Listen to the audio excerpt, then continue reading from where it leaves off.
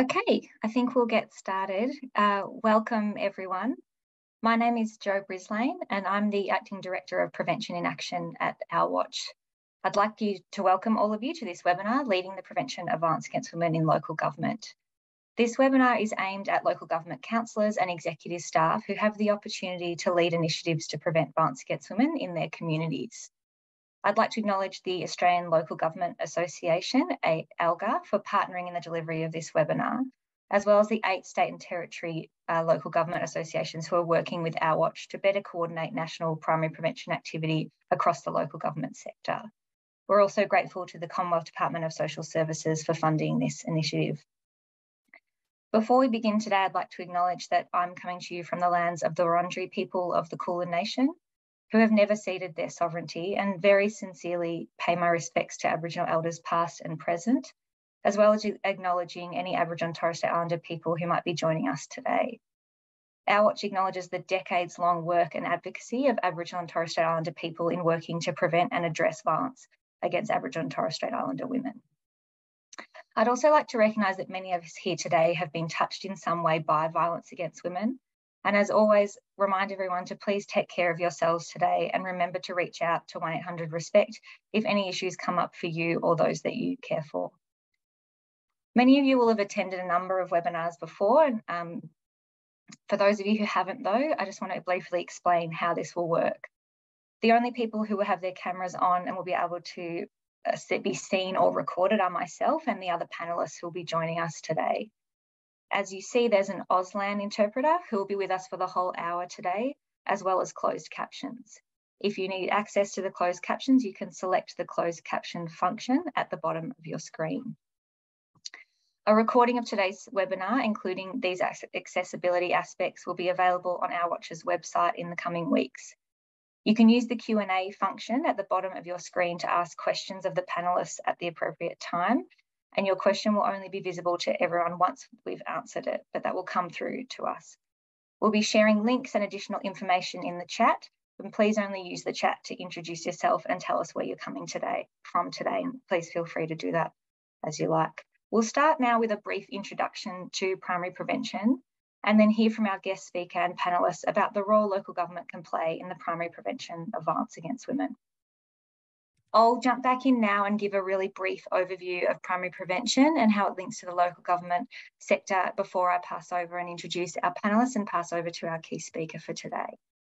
So I just want to start by sharing this image that you see on screen and just foregrounding that primary prevention, as we know, is about the work that aims to stop the violence against women from occurring in the first place. So to stop it before it starts, as we often hear.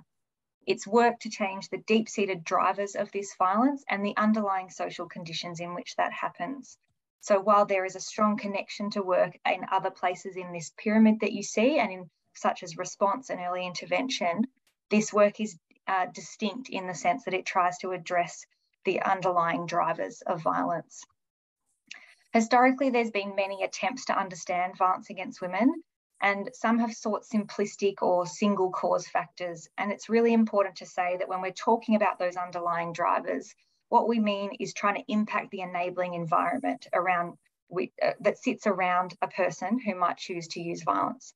And what that means is that all of us in our relationships, in our conversations, in our communities, in the organisations in which we work, have a power to shift that environment, to shift the norms, structures and practices that exist that might make it more likely, for example, for violence against women to occur. Australia's shared framework for the prevention of violence against women and their children, Change the Story, identifies 4 key drivers of violence against women called the gendered drivers, and you can see those on screen right now. It also recognises that the social context in which violence against women occurs has a big impact. And so we need, if we are going to address violence against women, we need to address these gendered drivers, but we also need to think about other intersecting forms of discrimination and oppression. These drivers that you see, condoning of violence against women, men's control of decision-making and limits to women's independence, rigid gender stereotypes and dominant forms of masculinity, and male peer relations and cultures of masculinity that emphasise aggression, dominance and control, show up in our everyday lives in many different ways. They show up where people live, learn, work and socialise. And I would expect with an audience like this that I don't need to tell you what a role local government has in the places where people live, learn, work and socialise. And so, summing up more quickly than intended with that, I'll pass you over now to our key speaker, Senator Linda Scott. We're now going to hear about the role of local government leaders in primary prevention from our keynote speaker, Councillor Linda Scott. Linda is currently serving as President of the Australian Local Government Association. She is also currently serving as a councillor on the City of Sydney Council and as Chair of Care Super, an award-winning industry superannuation fund.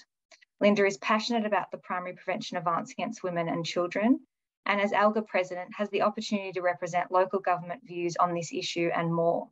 On the National Reform Federal Council with the Prime Minister, Premiers and Treasurers, the National Joint Council on Closing the Gap, the Commonwealth Government's Regional Banking Task Force and other intergovernmental fora. Welcome, Linda, and thank you so much for being here today. Thanks so much, Joanna, and to your team for not only hosting today's forum, but managing all the technical difficulties that we've all experienced over the last few years. I'm very honoured to be asked to speak today about this critically important subject. And before I start, I would like to acknowledge that I'm here today in my own local government area in the City of Sydney. And so I'm on the lands of the Gadigal people of the Eora Nation, and I pay my respects to their elders, past and present. Thank you so much to Our Watch for the great partnership that we have developed. One of the results, of course, of the partnership between Our Watch and the Australian Local Government Association that I have the honour of being the president of is this seminar, where we have committed to working together to do more about the prevention of violence against women. And I want to say from the outset that I believe as councillors, as members of the local government family, we all have a responsibility to do everything we can to remove the insidious problem of domestic violence and abuse. There is no level of government which this sits with. It's everybody's clear responsibility. And of course, that includes raising awareness of the impact as well as support for those who are experiencing this horrendous violence. It's untenable that we have each week in Australia one woman die as a result of domestic violence. These are, of course, our mothers, our grandmothers, our sisters, our friends, and it must stop. Being at the heart of communities, local government really is the ideal setting to ensure more support is provided for the prevention of domestic violence. Across the nation, local government provides more than 150 services to our communities. We employ just under 200,000 Australians. Our communities look to us for leadership. And that's why, as local governments, we do have a critical role in starting the conversation and modelling the positive initiatives in our own councils and in our own communities. Elected councillors and local government staff all live in their local areas. In many cases, we are the closest point, and indeed, in some cases, the only point of contact in a community between residents and governments. And as community leaders, of course, it's why we should start by getting our own house in order, our own ability for councils to improve gender equity through our own workplace policies and cultures and practices. As one of the largest employers in Australia, and indeed, particularly in regional Australia, the largest employer in many regions across the nation, building skills and awareness across all areas of local government can, of course, lead to clear positive impacts in our communities. Strong leadership by mayors and councillors committing a council to take action is a thing that can make a real difference. So for all of you today who are elected, I urge you, if your local government has not, to move a motion to make a commitment to reducing domestic violence and to be and show and live that leadership for prevention in your daily interactions with your residents and your businesses. Sadly, like any employer, we know that our own staff and indeed even our own elected officials can be affected by domestic and family violence. A big part of my job is talking to mayors and elected representatives regularly, and whilst of course I would never identify them, I certainly have been approached by members even of elected councils to share their experiences with me. So we all know this cuts across all sections of society. I personally have seen this in local government. In my own state of New South Wales, we were really excited to see a resolution come from a council to our annual conference in 2019 to urge local governments to allow all council employees in New South Wales, more than 45,000 people, to be allowed to have 10 days paid leave to deal with the possible effects of domestic and family violence. I know that in Queensland, local governments have similar provisions, and in Victoria, most councils have 20 days paid leave.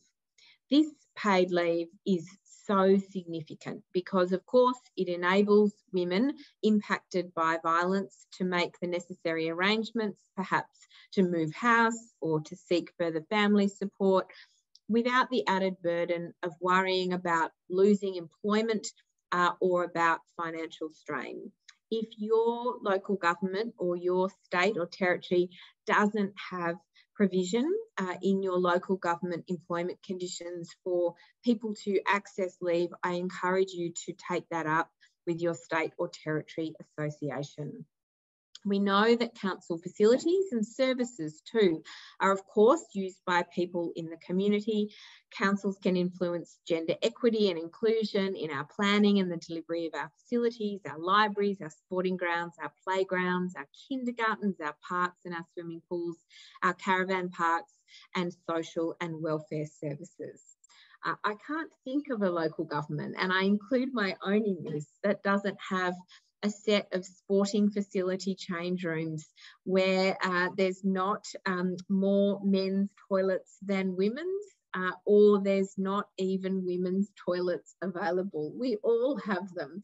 So there is absolutely more that we can do to promote gender equity in every part of our local government planning. And I know you'll all, after this, think about the resolutions that you can move to see that progress if you're an elected member. But finally, I'd like to refer you, if you haven't seen it already, to the Domestic Violence Local Government Toolkit. For those that haven't seen it, it's a simply fantastic resource, a valuable guide developed specifically for councils. And today's webinar is an additional resource to assist councils in implementing the toolkit. ALGA is very proud to continue to work with Our Watch to seek funding to help councils progress domestic violence prevention measures, because we know that funding is a barrier. But even without funding, small measures that you can learn more about in the toolkit can make a really big difference. I've already talked about some of those measures, building the skills and knowledge in the workforce and putting a gender lens over our services and infrastructure, for example. But there are so many other opportunities. In my council, again, in the City of Sydney, we put messages about the prevention of violence on our rubbish trucks that drive throughout the city streets every day. People can use their mayoral or councillor columns to raise awareness of the issue in your communities. Talk to local media about your personal strong views about the need to address this problem. Outline your council's position on this issue in speeches when you're perhaps welcoming new Australian citizens and talking about your personal commitment. And I'll leave you with what I think is one of those completely inspirational statements. All 77 of Queensland's mayors have pledged their support to the campaign Not in Our Backyard. To me, that's extremely impressive that the 77 mayors have made a very strong joint commitment to stand together and to do everything they can to prevent violence against women. It's so magnificent to see this leadership. It demonstrates the dedication of our councils, but also, we hope, the power of councils to drive change at the local level to see less violence, and we hope less deaths of women from domestic assaults and violence in our community. Thank you again for hanging on with us through the technical problems, and I look forward to hearing the contributions from the other speakers today. Thank you so much, Linda. It's so clear your passion for this issue, and so great to hear some of those very practical tips that you have for other councillors and people in local government who might want to start, pushing against for this issue in their own local government. So appreciate your time today. Today we have 4 representatives from councils across the country who are here to share their experiences of leading political and cultural support for primary prevention. So I'd just like to introduce them now before we pass some questions to the panel. Ali Wasty is the CEO of Bass Coast Shire Council in Victoria. Ali is passionate about using her position to improve gender equity in the organisation and the communities that she serves. Ali has led a number of landmark reforms to promote gender equality in the workplace at Bass Strait Council, including paid parental leave of 16 weeks for all staff regardless of their gender, superannuation for workers on parental leave, and gender equality action plans as part of all leaders' professional development plans. Ali, thank you for being here today. Councillor Romola Hollywood is from Blue Mountain City Council in New South Wales. Councillor Hollywood was first elected to Blue Mountain City Council in 2012 and is now serving as the Deputy Mayor. Councillor Hollywood championed the development of her council's gender equity strategy, which was launched in 2021, and also has extensive professional experience in social policy and advocacy roles, including in the area of domestic and family violence. Welcome, Romola. Thank you. Councillor Arman Ibrahimzadeh is the Deputy Lord Mayor in the City of Adelaide in South Australia. He's also an ambassador for Our Watch. Arman became an anti-domestic violence campaigner after losing his mother to domestic violence in March 2010. Together with his sisters, Atina and Anita, in 2015 they founded Zara Foundation Australia in their mum's honour, an organisation that provides financial literacy and economic empowerment for women fleeing abusive homes. Welcome, Arman. Thank you for being here today. And finally, Councillor Chantel Stone is from the City of Cockburn in Perth, Western Australia. Chantel has a strong interest in family and domestic violence and women's issues and is the current president of the WA branch of the Australian Local Governments Women's Association. So starting off with our Q&A today, I'd like to throw a question to everyone on the panel. I'll start with Ali Wasty and then go to Romola, Arman and Chantel. What has been your journey to prevention work and making the decision to be a champion for change? Yeah, great question. Thank you. My journey to prevention work began around about 10 years ago. Before commencing in local government, I really wasn't aware that gender inequality is the primary reason for violence against women. And in fact, I actually didn't give it much of a thought. And that's probably down to my own ignorance and also privilege. So initially, when I started in local government, I worked on initiatives such as preventing violence against women through initial awareness raising campaigns, such as like the 16 days of activism, and got to work with some great advocates inside and outside the local government sector. I've partnered with groups such as Women for Gippsland, and I cannot shout about how great it is an opportunity to really partner with some community groups who understand the nuances of each community that we find ourselves in. And really got behind campaigns such as like the Put Her Name On It campaign, where as a local government sector, we can really do a lot. So for example, across Australia and certainly indeed in Victoria, women are acknowledged on less than 3% of places. So roads, sporting facilities, community houses, you name it. only about 3% of these kinds of facilities that is the domain of local government are named after women. So really getting behind campaigns that have got a lot of local momentum. Organising International Women's Days and bringing out keynote speakers. So in that sort of high-profile awareness-raising opportunities to do so in the workplace and really encourage conversations with everyone. They're really important, but they're certainly not only what we can do. So at Bass Coast, we hold regular forums and discussions deliberately outside International Women's Day. Of course, we do a lot then, but we make sure that we are having this conversation every day at work. So gender equality and our gender equality action plans is actually a component of everybody's PDP at Bass Coast Shire Council. So that means that we're impacting 450 people in conversations when we can and as often as we can. Other things that we've done is actually do a number of landmark decisions and moves. And for example, sporting groups that want to use our facilities must offer equal prize money. So we've had a number of conversations with different groups who've said, and you know what, they don't even think about it. It's only until they're challenged to say, well, how about you offer equal prize money? And more often than not, they say, yeah, we should have thought about that. So it's just the questioning that can create change. So I'd also like to acknowledge Surfing Victoria and the World Cross Motorsport as well, because they were the first group in Victoria and also Australia and around the world to offer equal prize money, because we made a commitment that if they were to use our facilities, that they must have that. So now they've just put that as part of their policy and practice. In Victoria as well, we are required to submit gender equality action plans. So that's for the whole of local government. So we have our Commission for Gender Equality, and that's incredibly powerful. So every single local government entity and also public sector entity is required by law to submit those gender equality action plans. So we're seeing a lot more, but certainly we've got a lot more to do as well. Thanks so much, Ellie. Romola, I'll pass over to you next.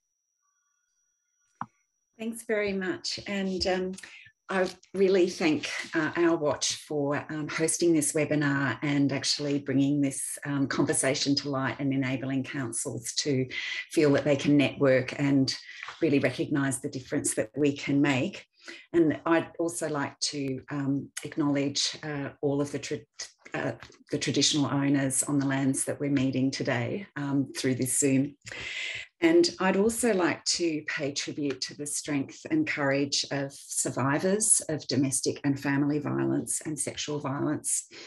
And I also hold in my heart those women who've died at the hands of perpetrators of domestic and family violence.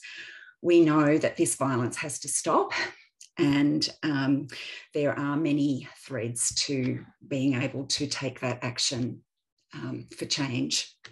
So my particular journey around the prevention work has many threads, and probably the first one is that I'm actually a woman, and I care about what actually happens for women like myself and others. But it's also been informed by my professional experience in social policy and advocacy, particularly in the space around child and women's safety. And I very much back in the public health model that you put up at the beginning, and the fact that it is a multi-layered approach and a whole of community approach. The other thread that I had was, as a councillor, when I ran for election in 2012, I actually found that I was the only woman elected to the governing body. And that was quite a shock, because our community, I think, is fairly progressive. And a lot of men said to me, how did that happen? Like, why aren't there more women on council? And so, you know, you can take your eye off the ball on gender equity and suddenly, you know, things can unravel, or we can have surprises. So that was quickly rectified in by-elections. 2 women were elected. And I think that that was a very strong message that the community wanted gender equity on the governing body. And I'm pleased to say we now have 6 female councillors on Blue Mountain City Council. So, you know, there's the progress there. But the other part to the equation was really just becoming incredibly curious about how women were going in our community. We've been holding a white ribbon breakfast for many years, and each year we would read out the stats both in our local community and statewide and nationally, and you could see that things just weren't changing. So for me, I really thought, well, are we doing enough just with a breakfast? And talked with my colleagues and the mayor, and brought forward, as Linda Scott has said, brought forward a notice of motion to start that process around what could we do to improve the status of women, to actually put a spotlight on it. And that evolved into our council being one of a handful in New South Wales that has a formal gender equity strategy. So that's my journey. That's great. Thank you so much, Romola, for sharing. Armand, I'll pass over to you now with that same question of what has been your journey towards prevention work and making the decision to champion this work.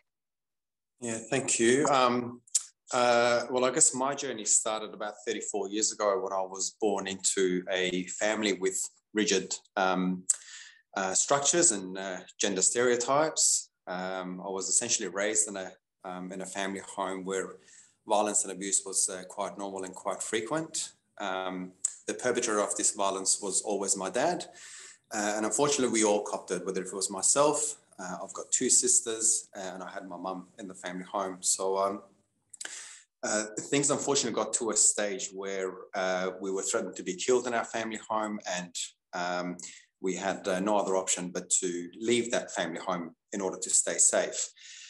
So when we talk about this broad spectrum of violence and abuse, unfortunately, my family and I were, we witnessed it all and we experienced it all, whether if it was controlling or manipulative behavior, whether if it was financial abuse, emotional or psychological abuse, physical abuse, right down to threats to harm and threats to kill. Unfortunately, our journey took us out of our family home and made us homeless. So our family car became our family home. We faced poverty, and we were also isolated from our community. It was about 12 months after that incident, at that point when we left our family home, that my dad tracked down my mum and killed her in quite a public setting. And I guess I fell in this sector by default. And that's when my journey in the prevention space really started.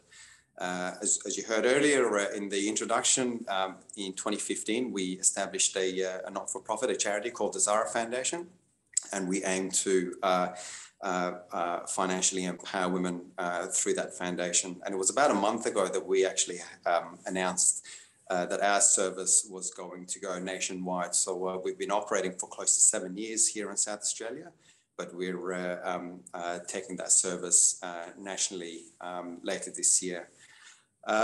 So really that's my journey in a nutshell, and I'm hoping that through local government I can influence more change and talk about the impacts that family and domestic violence can have, a lot of the impacts that people don't see just because the tragedies happen behind closed doors. So I'm hoping to shed a light on that. Thank you so much, Armand. And it's a stark reminder, I think, that for many people, this work is not conceptual. It is absolutely about something that, is very personal. And I think I really appreciate you sharing that story today. I'll just pass over finally to Chantel before we move on to our next question. Thank you.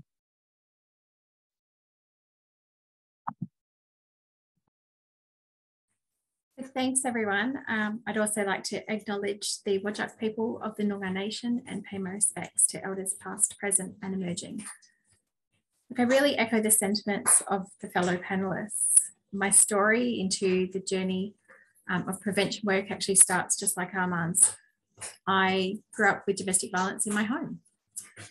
So from that, I understand the triggers, the trauma, the feeling of isolation, the entrapment that domestic violence brings for families and for women. As a kid, I remember protecting my brother and having to shield him and take him away from the danger whenever the yelling started and abuse was happening. And later, when I had moved out and had a safe space for us both, I went back and rescued him.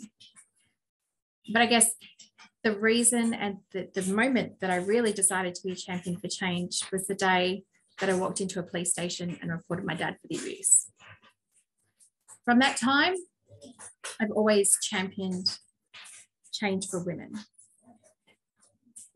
During my first election campaign in 2017, I, along with several other female candidates in the area, was subject to extreme levels of gender bias and gender-based bullying, and a lot of harassment on social media. And I'm sure a lot of the councillors watching will be very familiar with what that feels like.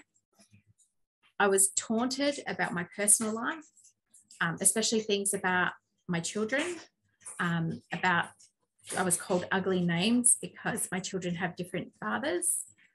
And there were some people even implying that I was going to neglect my children by standing on council. And what would happen to my children? Someone think of the kids. It was really awful. I was being judged by people that I didn't know. They didn't know me. They'd never met us. They didn't know my situation. However, from all of my experiences through my very difficult childhood, I've built a pretty strong tolerance and level of resilience. So despite the amount of bullying, I was still able to push forward. But not everyone was as resilient as I am. And it did impact a lot of fellow colleagues that were running. So really, when it's talking about change, I wanted to make sure that no other woman had to experience the torment and harassment that I did when I was running for election. I didn't want others to feel lonely and feel the isolation and all of those triggers that happen when you're being targeted. We need women to stand up and be representational. We need women leadership to break down the barriers of domestic violence, but we need to clear the pathway to allow them to step up into those leadership roles. So for me, I joined the Australian Local Government Women's Association, and we formed a really supportive team to make sure that no other woman would have to go through that when they're running for election. We're really interested in making a difference and clearing that way. And as we have stepped up, we want to help the next lot step up and clear the way for them to move forward. Thank you so much, Chantel. Really appreciate, again, you sharing your story and also acknowledging how important it is for us to look at the broader organisational change that is needed to ensure women are more safe and more welcome to enter into leadership positions. I'm just going to throw now to individual panel members to ask some questions, and just because we've had some technical difficulties early on, we're a little behind time, so just flagging, if you can keep your answers to a couple of minutes, it means that we then have some time for those in attendance today to ask their questions. So Aman, I'll ask you first, what do you think are the key benefits to local government of undertaking primary prevention work? So I think Councillor Linda Scott highlighted this perfectly in terms of local government being the first point of contact between people and any tier of government. I certainly feel that here in South Australia, and I guess by that you have a grassroots movement where you're talking to individuals, precinct groups, and community groups. So once that happens, I guess you can show the other tiers of government, state government and federal government, that the local government sector is doing something about this issue. So you are showing leadership, and I guess you can use that to your advantage to what's the word I'm thinking of, to drag state government and federal government into playing their roles in this space. South Australia, the way local government works in South Australia is quite unique. We have a niche role.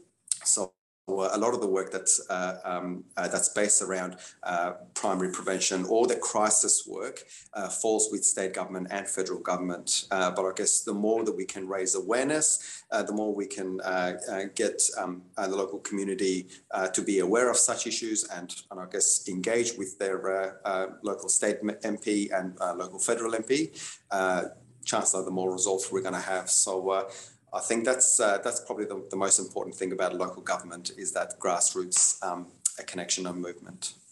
Fantastic. Thank you, Arman. The next question I'll pass to Ali. Councils are community leaders, but they're also workplaces, as your previous work, Ali, has recognised. How have you led primary prevention in your workplace, and what does this require? It requires leadership and it requires courage because what we're doing is transformational. So just today, actually, I've got an op-ed in the Herald Sun, Victoria's Herald Sun, where it highlights our work that we've done, which is a landmark decision around paid parental leave, so not distinguishing between genders. You get 16 weeks paid parental leave, and we also have backed that up with a year's superannuation. So that's also regardless whether you're a primary or secondary carer. The cost to the organisation to do this, and I'm often asked this, is $60,000. That's for Bass Coast. Obviously, it'd be different for all local government authorities. The cost of not doing it will play out in our community, and we will not see gender equality in our lifetime. We will not see superannuation, gender equality in our lifetime. I put forward, it's an opportunity. I want to see every local government not only match what Bass Coast have done, but go better. So if we can inspire others to do so, and it's not hard, we are at the level, we can do this. It didn't require sign off by another level of government. This is just the will. At Bass Coast, we have a gender pay gap of around about 3%. The only reason why we have that gender pay gap is because women are women and men are men. Across Australia, it's over 15%. So we know that each year, women have to work 2.5 more months each year just to get the same pay as men, because women are women. And the intersectionality of that obviously is worse. So women of colour, women who identify as LGBTQI+, it'll be worse. We can take this opportunity. So I implore all leaders here, all councillors, to have the conversation. What has been a little disheartening is some comments from leaders in the sector say, oh, we'd like to do it, but the system doesn't allow us. It means that we'll have to spend another hour processing payroll. Well, until your systems catch up, that's okay. Spend that hour, because the difference that we can make on the primary prevention is huge. And I just believe it is our role, and it's something that I'm really passionate about. Thanks, Joanna. Thank you so much, Ali. I'm now going to pass to Robola and ask, where do you think local governments can have their biggest impact in relation to prevention, Robola? Sorry, just unmuting myself, and I've got a dialogue box that I'm not sure what that is. Okay, in terms of impact, I mean, I pay tribute to the comments that Linda Scott made around like the diversity of areas that you can have impact on. And I think, as Ali said, putting a spotlight on various processes, practices, systems and policies can really make a difference. I guess for me, and I think Arman has said this as well, the fact that we are the tier of government closest to the community. I mean, one of the things that I very much hope with our gender equity strategy is that we keep a spotlight on the issues. And one of the things that I want to see is regular reporting on how we're actually going. So our gender equity strategy is available on Blue Mountain City Council's website, and we've also set up a separate website highlighting, much more accessible for the community to just see what gender equity really means. But I think being able to look at a range of actions, but also how we're delivering on those actions is really important. So I just wanted to tease out two things. One is working, great impact in terms of councils being able to work with the local community organisations, particularly or community organisations that are actually working in the space of prevention themselves. So examples are our Zonta group in the Blue Mountains, our Blue Mountains Women's Health Centre and our neighbourhood centres. So being able to work collaboratively and collectively to strengthen and support their work, not take it over, but just be able to link up and network and really drive some change at a community-based level. And the other thing which I think has been touched on is the fact that councils are large employers, and in rural and regional areas, and our council is no different, we are actually the largest employer. So we do need to have good, strong gender equity policies and strategies in terms of how we support our workforce. The other thing is that council's workforce is diverse, and we also have a number of areas where there are traditionally, masculinized areas of work and feminized areas of work. And so how council can actually bring that forward is and start to address that. We have, we're very lucky. We have a female CEO.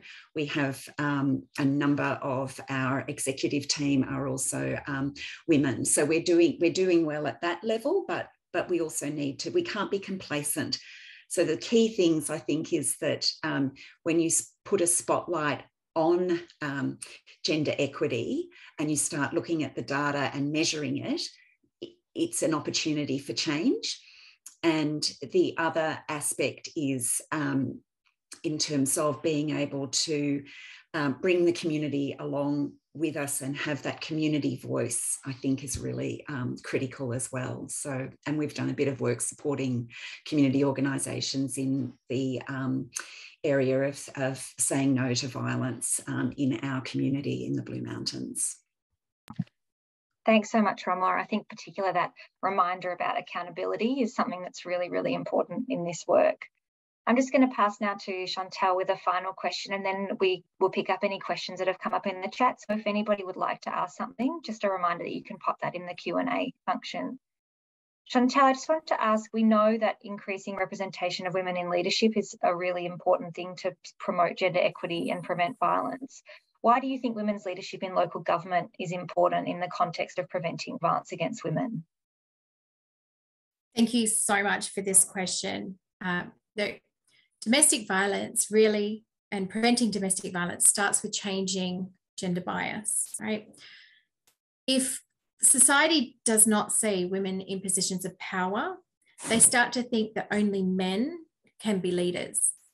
So then it leads to women only being less likely to pursue those leadership roles. And as Linda said earlier, communities look to us for leadership. So we need to really change that dialogue. We need to change and highlight the amazing job that women are doing. Across Australia, the female representation on councils is approximately 38.3%. So we still have a lot of work to do nationally to reach gender equity on council. And that's just on council. That's not even looking at within the city executive and within the CEOs. We need to encourage more women to run for council, but to do that, we have to understand what are those barriers that are preventing them from standing. And a lot of research has been done into this to identify those barriers. And a lot of them actually have a lot of synergies with domestic violence. Things like the perception of the role of women, lack of resources and finances, self-confidence, access to networks, lack of role models. There's so many synergies between the two. So what we've done here in WA through the Local Government Women's Association, we created a program called Standing Up to help support and lift women that were running for council in the last election in 2021. And we went through and did a whole bunch of programs trying to encourage more women to stand, but also breaking down those barriers. So we created a guide to help them to run for council. We created a support network online, and we've started to break down those barriers one by one to help them to want to run. Now, as a result of that program, we actually saw an increase in female representation across WA. But one of the most encouraging signs of the last election is we actually saw more women standing up into leadership roles, so into those mayoral and deputy mayoral roles, which was absolutely fantastic. So now we have the job of having to highlight those achievements and to make sure that we are promoting the women in leadership roles, so that we, again, get back to that eradicating gender bias and showing that women can be leaders. They can stand up and be mayors and deputy mayors and take on a high level of leadership. In WA, our peak body, ALGA, has their president is a woman. So we want to make sure that we are highlighting the women in these leadership roles so that it becomes the norm. That is probably one of the biggest keys of things that we can do here in all local governments, is celebrate each other and lift each other up so that it does change the dialogue. Thank you so much, Chantel. And I think it's really easy for us to talk in the prevention world and space about shifting the norms, structures and practices that lead to violence. But sometimes that just feels really up in the air and it doesn't, make sense practically. But hearing from all of you today, for me, it's just really clear that we're bringing that to life. What does it look like to shift those norms around women's leadership and involvement in decision making? What does it look like to think about the structures that exist in our workplaces and make them more equitable? So thank you to all of you for your responses thus far. A great question has come through from Alexandra Wyatt, and she's asking, as a newly elected councillor in a community with high levels of domestic family violence and gender discrimination and a high level of disadvantage, including in education, what would you recommend as the first 2 steps that she can take in her role? So happy for anyone to pop your hand up and jump in. What are those first 2 steps she can take in that circumstance? Ali? Oh yeah, sure. I'm sure it doesn't say what council you're from, but whatever. I'm sure there are wonderful people and really talented and highly experienced people within your organisation that will have no doubt connection to your health and wellbeing plans and policies. So I'm sure that the teams would welcome a conversation with you and they can provide that guidance. And as a elected representative, your community and the community groups and connecting with them, as Councillor Hollywood said, is incredibly important too, because they've often got that lived experience and know how the systems work on the ground as well. So good luck in your endeavours. And also, I'd also like just to shout out as well. So happy to take that question offline as well. So drop me an email. Thank you. Jo, I might add to that.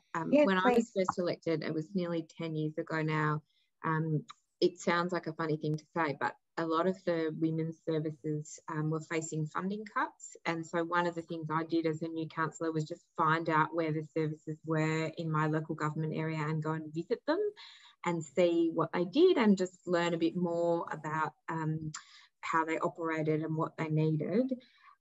Through doing that, and this is in New South Wales, so relevant for Kempsey, I learnt that they were having troubles with the streams of state and federal funding, and so we passed motions at the City of Sydney supporting their campaign to seek more funding, and I'm sure those same needs are, very urgent and present.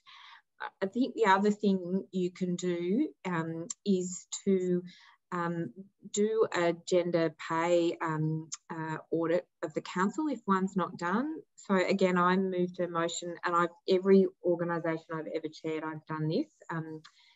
Ask for reporting in your annual report of the gender pay gap that exists in your council.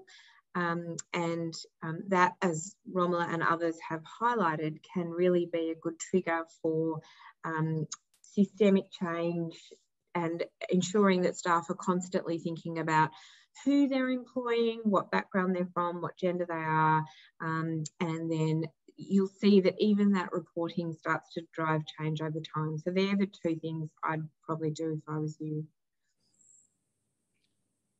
Thanks so much, Linda. There's just one more question that's come through from Belinda. As a newbie to working in local government, this has been very insightful. So that's a compliment before a question. Is there a code of conduct for elected members? There is. Okay, we'll make sure, Belinda, that we send that link through to you after we've finished. And maybe if I can just pass to Romola or Chantel or Armand, who didn't answer the question we just had. What do you think to finish us off is somewhere that somebody can get started? So if there's just one thing that you think they can do, what would it be as a way to get started? Chantel, I'll start with you. There's a couple of things. Firstly, join your local government women's association. There's literally one in every state. So come and join us and be a part of that movement. Encourage more women to stand for local government. So identify your community leaders and help them up, bring them up. Obviously, I love the fact that you guys in the East Coast have got gender equity strategies. We don't have one. I'm going to be putting a motion up to go in and start one. That's going to be something that I'm taking away from this. So I think we've all got some actions that we can work on together. But one of the other ones that I'd highly recommend is making gender equity a KPI for your CEO. You're a councillor, you have that power. Let's consider using it. Fantastic. Romola, what would your advice be? Look, I think my advice would be for councillors, but also I think maybe some encouragement from the staff that are on, particularly if we've got CEOs or senior executive staff on the line as well, is to move a motion around calling for either a gender equity strategy, information, just calling for a report around the status of women and what statistics the council actually holds around how women are going.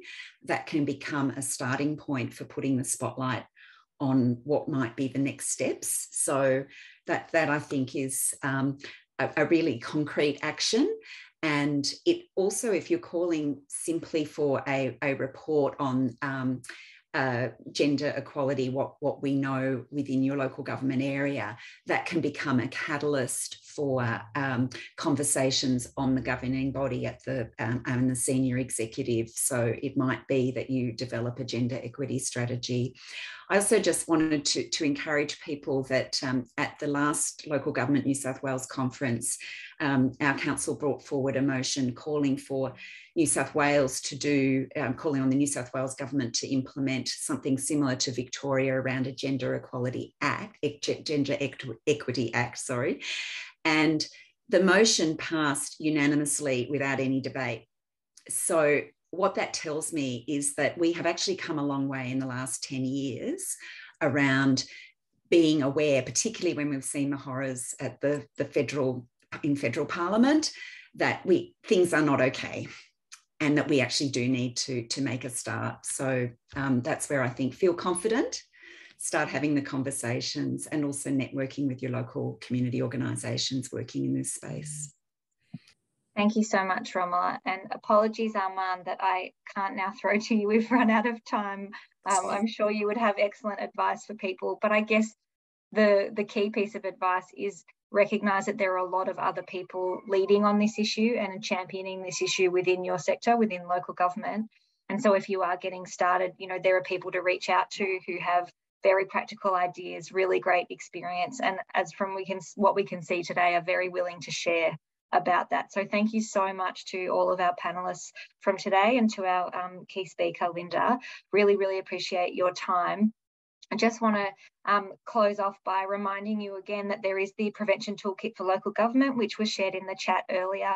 that may support you in your work, and also let you know about the next webinar, Councils and Communities, Local Governments Supporting the Prevention of Violence Against Women, which will be taking place on the 8th of June, which is for local government employees working in community development and engagement, diversity and inclusion, health and wellbeing, community safety and communications and marketing roles. So we'll share a link in the chat to that now for those of you who might be interested yourselves or want to pass that on to others within your organisations.